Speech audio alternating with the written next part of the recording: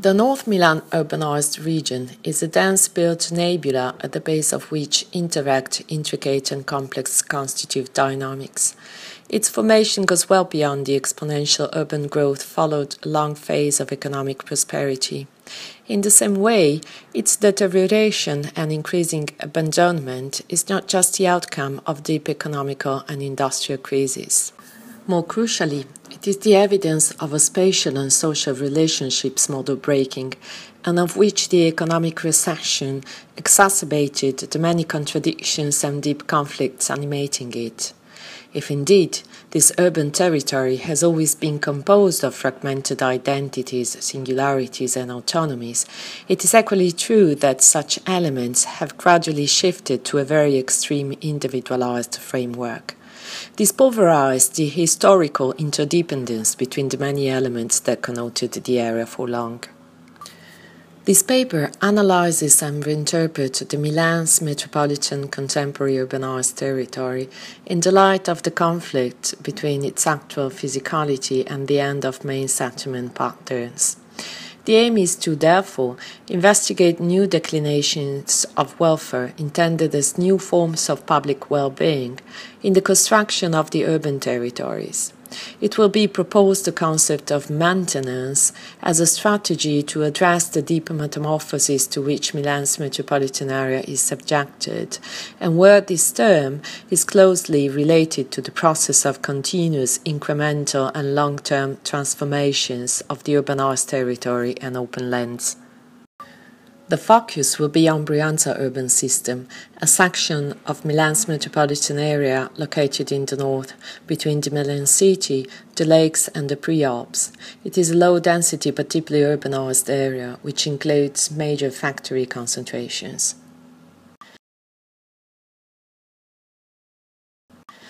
The Milan's northern metropolitan region is under enormous pressure due to the fragmented yet massive processes of urbanization. Surprisingly, these processes run parallel to an opposite process of gradual abandonment and underutilization of land, buildings and spaces, even if newly built. This area has been for long a fertile cradle of industry from the Industrial Revolution through the phase of post-Fordist production reorientation on 1970s, especially focused on design furnishing and high-tech components production. The area is thick with infrastructure and includes three river valley systems along which agriculture was originally developed in order to supply textile industries that had been in the area since the beginning of the industrial development. The agriculture today is reduced to cropped fragments among the low-density urban sprawl. The contemporary organization of the extended Milan's metropolitan territory, and of which Brianza is the area that more than others condenses its main features, originates from a network of ancient towns and following developments, with Milan as its most intense point of concentration. Industries of all scales have been widely dispersed across the urbanized region, all linked to a trans-European infrastructure since the late 19th century. The Brianza was from the beginning one of the most dynamic and richest industrial areas of Italy, in the first phase especially focused on mechanical and textile production. The urban evolution of the area have seen agriculture, industry, infrastructure, and a myriad of towns giving rise to an extremely resistant and flexible framework, which in the past has withstood profound political and social changes, but without ever actually altering the fundamental settlement characteristics for very long. The pattern of dense relationships between heterogeneous environments has always been deeply resilient. But since the end of the 1960s, every urban element in this area has been individually conceived, piece by piece, contributing to the formation of a fragmentary urban landscape of autonomous objects. This has been particularly evident not only in the multitude of superstores, business parks and single homes sited in the metropolitan area, but also more significantly in the spread of industrial activities that are independent from the infrastructural nodes and the motorways network. In fact, the size, family-style managing, perfect integration into low-density environments has made possible for them a high spatial degree of autonomy. This growing parceling of land and functions has come to dismantle a system of relations that, at various scales, had previously constituted a textural datum within which new and disruptive and urban dynamics have been elastically absorbed for centuries. Despite this, the economic and social microcosm, scattered in infinite individualities, had been at the base of industrial prosperity until the last economic crisis. The governance of Milan's metropolitan dimension was then split into a multitude of directions, leaving a free field to any local initiatives and urban approach, and restricting possibilities for unified, coordinated and pervasive plans for Milan's metropolitan area, with the last word mostly left to local municipalities, where not to real estate developers. They then have followed individual goals. A tolerance of incremental expansion that created a scattered go-it-alone spatial culture and in which the previous frameworks have begun to crumble. The actual Brianza is an area of about 880 square kilometers, a population of more than 1 million people, a density of 1,400 inhabitants per square kilometers. This huge density highlights the level of soil consumption, especially if we consider that the European average is about 113. The total number of active firms, and which constitute the largest economy in the area, is about 63,000. In 2011, they were 67,000. However, this data doesn't represent the actual crisis of the area. Indeed, unlike before the crisis, many of the actual companies are made up of one or at most a few workers. But since the crisis had begun in 2008, more than 9,000 historical large manufacturers shut, giving rise to a massive loss of workplaces. The decline process had, of course, a domino effect. Shrinkage of habitats, demographic stasis, lower immigration inflow, and dramatic level of youth immigration and mobility, but also surplus of housing, collective utilities, infrastructures. But the deepest crisis is that of the settlement model, which is no longer supported by a demand. An issue that obviously is not just regarding a quantitative matter, but more crucially a complex network of spatial relationships. While this retraction dynamic is in progress, the Brianza continues to be extensively built for speculative reasons, but also for the central government policy to support agonizing business economy and for the dominant culture inertia in terms of investment, especially by lending banks. In our analysis, such twofold phenomenon is not set in terms of an a prioristic controversy between space and the body that occupy it. Rather, the focus of our attention is placed on the overall imbalance between the transformation produced in space and the dissipation of energy used to produce them.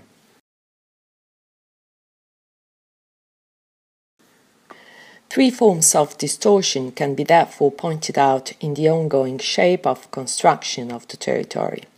Firstly, there is a mismatch between the measure of what is built and the actual infrastructure development that supports it, both in terms of population and production.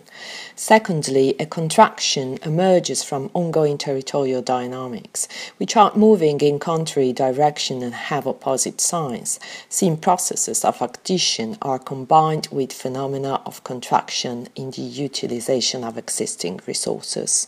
Finally, incremental autonomous and self-referred processes of transformation seems to have worn out a large part of the social overhead capital, for example in terms of landscape and infrastructures, and which defines the primary quality of the territory.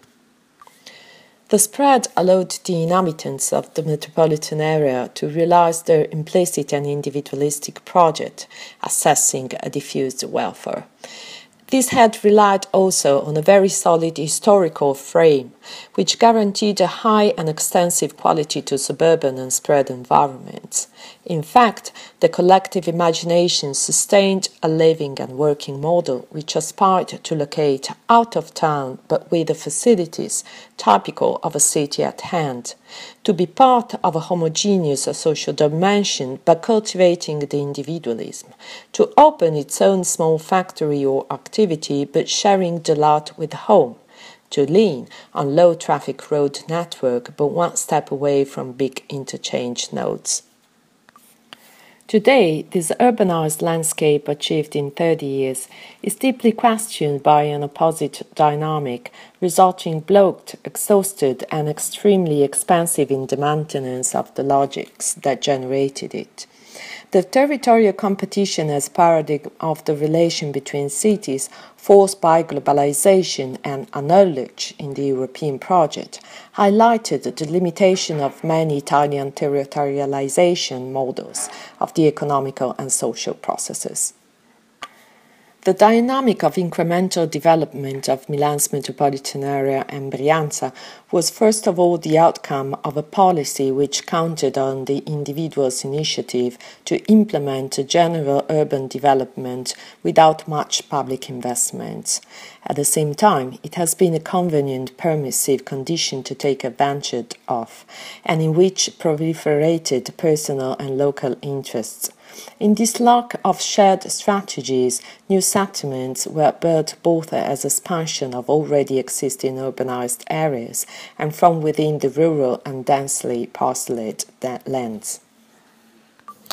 The single families with her human resource and capitals were the main maker of the contemporary metropolitan region, but over the time these mechanisms have refined further, and it has been taken over by a network of specialized players claiming their voices in formulating the urbanization agenda, and that today ended up forcing the demand and supply game, thus deeply impacting a territory in the middle of a structural crisis. This has also affected the dominant urban forms. If at the beginning of this self-construction process the prevalence was low density made of single objects on lots, whether they were houses or factories, giving rise to a very thin sprawl, in recent times the urbanized spread landscape has changed. Today it is in fact built through the diffusion of low-density islands. These individual object units that colonize the territory increase the difficulties of managing the abandoned spaces. Assuming the economic and population recession increase at the basis of the reasoning, if new spaces were to be occupied, others would be left, with the aggravation that the left space would be used and deteriorated, thus more difficult to recycle. Furthermore, if the both islands will not be occupied, the effort on the land will be also greater.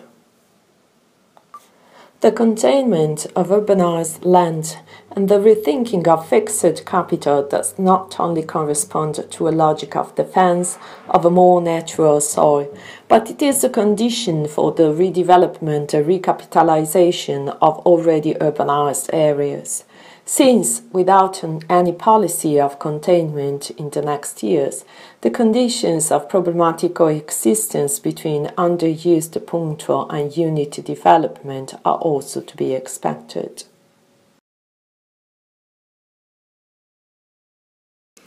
Maintenance. The hypothesis presented in this paper is that new paradigms for the common good should be now taken into consideration, and that maintenance is to be firmly considered as priority horizon for this kind of spread and already largely urbanized territories. Maintenance means finalizing human activities to an economic and sustainable use of existing resources while planning and managing the larger anthropogenic and natural systems that surround them. In the Italian planning context in particular, a maintenance strategy could allow a positive redefinition of compensatory criteria. For example, the public standard as a regulatory instrument in planning, intended as a set of actions taken by individual developers in favor of the common good. The goal may thus be linking the building practice to win a planning permission to more widely strategic development scenarios for the territory, shifting from local benefits concept to the ones of whole urban systems. Now, fitting within the actual conditions of territory, compensatory actions could take the form of an individual participation to the maintenance, or enhancement of existing structures and spaces rather than being conceived as an addition of extra spaces and structures to be destined to public services as it currently is. Maintenance should be therefore conceived as a project for the urban territory and a concrete action. It should refer to a public project of the city, which includes a set of positive individual actions, but it needs to be reformulated. Following the definition of a larger scenario of transformation, the identification and realization of concrete goals could finally expand the responsibility of individual transformation, in opposition to the current monetization of compensatory duties and public rights, which merely benefits public administration rather than communities. Consequently, strategies for the discouragement of soil consumption should be made integral to a broader policy of territorial renewal.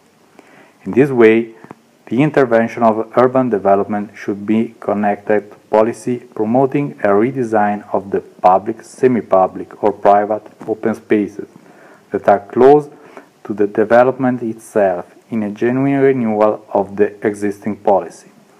This should be defined as a form of intervention that departs from the autonomy of a single parcel and engages not only the private lot, but also the surrounding streets and the small landlocked open spaces in the urban fabric, as well the peri-urban agricultural areas which are intrinsically connected to them. The design of maintenance. Within this interpretative framework, the design project can be intended as a powerful cognitive tool able to formulate at different scales spatial strategies and articulations of space that could serve as additional and alternative models for urban transformation. On the one hand, the design focuses on ongoing transformations and relations among different parts of the territory. Taken as a whole, the complex areas of forthcoming transformation hold a topical role both in structuring the urban environment they belong to and in their collective potential as a system of areas spread throughout the territory. This is relevant especially in regard to the overall redefinition of forms and relationship within intermediate scales. This means that the project should include dimensions considering the territory relationship among its local parts that are reference scales often excluded from the territorial planning as a form of the projects of single fragments. For instance, the project could enhance the residual spaces of environmental systems which are now landlocked and densify the urbanized borders. On the other hand, the project should try to grasp the meaning of the emergent dynamics expressing an opposite sign to the additive processes that are prevalent today, trying to establish new ways in which the dynamics of transformation of certain urban fabrics may take place. For instance, the project should set rules to requalify and concentrate changes within the already densely built urban fabrics rather than create dispersed expansions. Two different tactics could be implemented. and from them it would be possible to derive a series of design actions and attitudes to an overall strategy.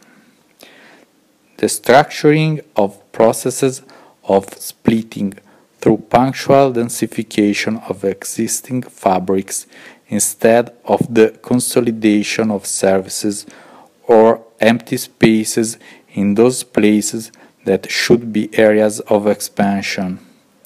The shift of planned volumes from unbuilt areas whose value is recognizable in their emptiness to areas that prove to be more suitable and strategic for densification.